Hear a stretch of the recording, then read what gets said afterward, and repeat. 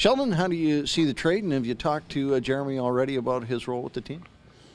Yeah, I talked with Jeremy yesterday, and today obviously meeting him for the first time here. But, I just see it as an opportunity for him to come in and have a fresh start with a new organization that's full of opportunity for players to come in and make their mark. And he's a talented guy that's had a lot of success in the AHL and had a taste in the NHL, obviously. And we'll do what we can, to get him back there. And Junior would have, seen a lot of the guys that you would have made trades for already, played against them. Do you know much about them coming in? I don't know. Don't know a lot. No, we've obviously spent time yesterday and again today, and we'll continue to learn more about them and video and whatnot, and just chat with them and see them in practice and all those kind of things. But he's done more than enough to establish himself as a guy that will be a good part of our team and be able to step in and fill the roles and responsibilities that Penny was taking for us. And Billy's got a good skill set, and he's come in here with the right approach, and I think he's excited for the opportunity to get going. Is there a benefit here that there weren't hard and fast lines that you've been working with all year, that when you lose a guy like Richard Panik, it means maybe just a hair less? Yeah, I think probably every AHL team is going through what we're going through and what we've gone through. You mixing things up, and your lineup's changing drastically day to day and week to week. So we had a little more of an informal skills day today, but we'll put some lines together for tomorrow and see how that works out. Scott Harrington, when he got sent down, one of the goals was to improve his puck possession, controlling the puck. What's he doing to improve that?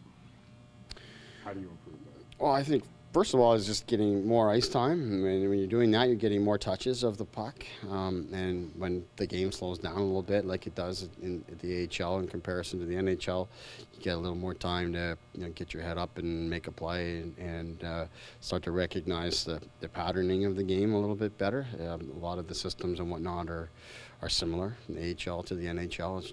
It's the speed and the execution of the system is a little bit better at the higher level. But you can start to recognize patterning in the plays and the spots that might open up for you. So, I think really it just comes back to getting more touches and more reps and getting more comfortable and finding yourself. And obviously, he got banged up the other day, but he's a guy that works extremely hard.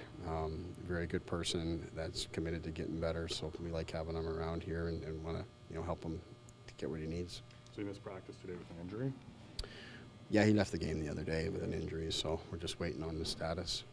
What's it been like to have Ray Emery here? I mean, you guys have had the goaltending carousel just with what was been happening with the Leafs and whatnot, but to have a veteran influence like him here, what's that been like? It's been nice. I mean, obviously we needed him at a time when the goaltending situation was very much up in the air day to day about what was going to happen really with all three teams, with the Leafs, ourselves, and Orlando. So he filled in well for us and gave us the starts that we needed. But that veteran presence has been great, and that's what we've as things are beginning to stabilize themselves a little bit in goal, that we've talked to him and just like having him around. And today he's spending the day around Garrett Sparks, and he's been around Rob Medor and Antoine Bibeau, and his presence is nice to have. And in goal, that's unique.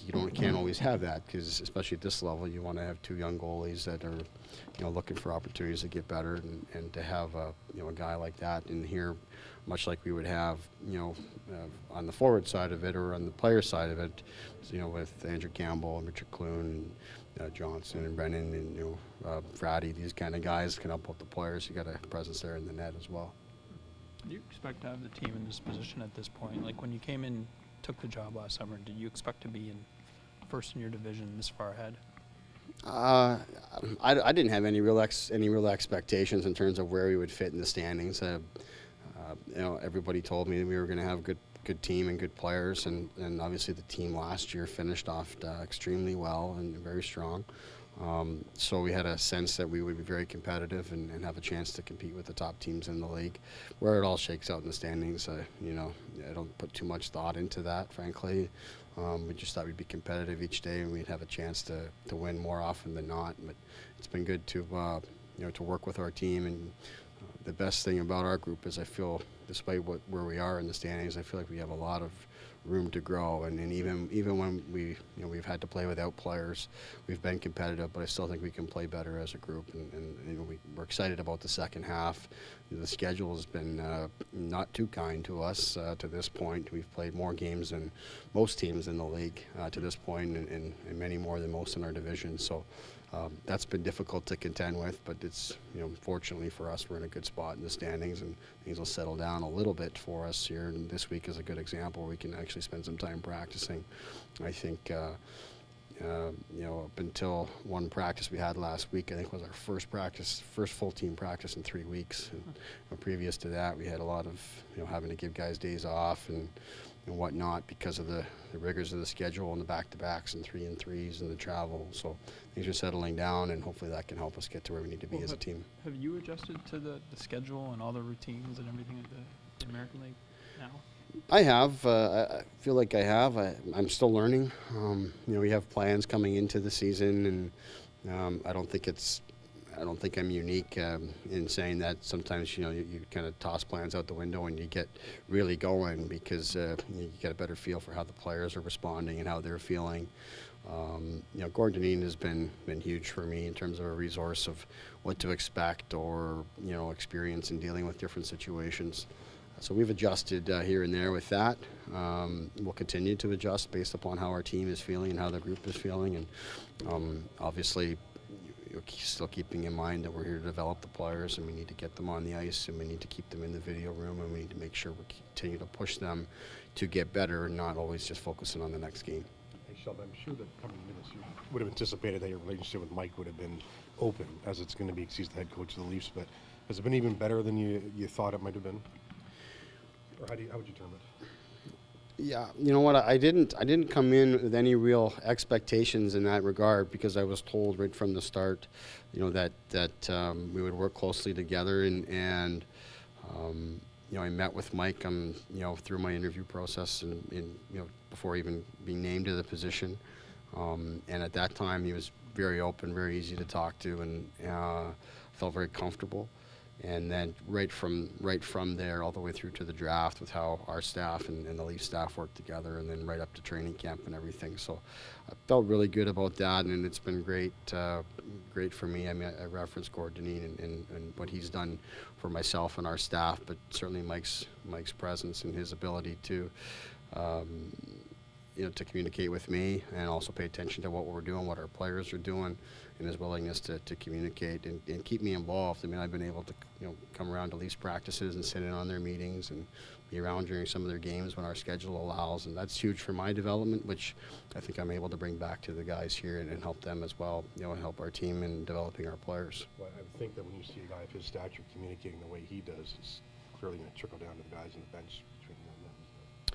Yeah, certainly, and that's really what I'm here for. And I think Mike recognizes, the importance of the young players that we have here, and the players that are ultimately going to end up being Maple Leafs.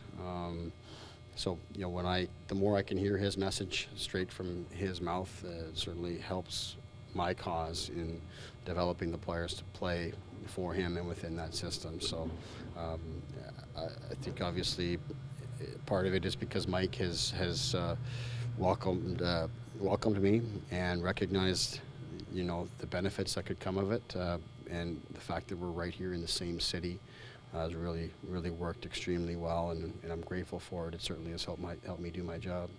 Casey Bailey's riding a 3-game point streak for you. Obviously came to Toronto out of college, bit of a raw, unfinished product. How have you seen his development, particularly his play away from the puck as he's gone along here? We've been happy with his play away from the puck. We think he's a smart player that finds himself in the right spot a lot, and he's able to take the things that we're teaching and we want to do positionally and bring it to the ice. The game, I think, has been real fast for him in a lot of different areas, and his offensive game hasn't been able to really come to life. So his play with the puck is something where we're waiting for it to really fall into place, and he was able to get on the sheet a little bit this weekend, just a positive step. But he's got to continue to work to be able to be more of a threat offensively, get more shots on the net, and be more of a guy to generate chances. And we feel like his skating can continue to come along, and we'll work at that to keep him on the puck, keep him on offense more, and then I think he's in the right spot a lot of times, but if he can get there a little quicker, that would help his cause as well. So he's got some work to continue to do, but it's nice to see him continue to work at it and keep a good attitude while going through it. How did you have to alter your approach coming from junior? Like, did you have to change the way you communicate with players, or is it the same because they're kind of similar age groups? Yeah, I don't think that I've changed a whole lot. Certainly there's nothing that I've consciously thought of and said, I can't do this anymore, I can't do that anymore. We do have a young group here, and I do believe it's still just coaching players. The number one thing that I've taken away from my short time in professional hockey is that players do still want to get better. Players still are impressionable. Players, they want guidance, they want to win, and they want to succeed. So they want help doing that. And that's just allowed me to just be myself and coach. All that said, we recognize different things like schedule and the quality of competition and all those different things that come into play. Some guys their bodies are older, they need more time off, and all those kind of things that are different than junior. But in terms of my day-to-day approach, I don't think I've changed at all.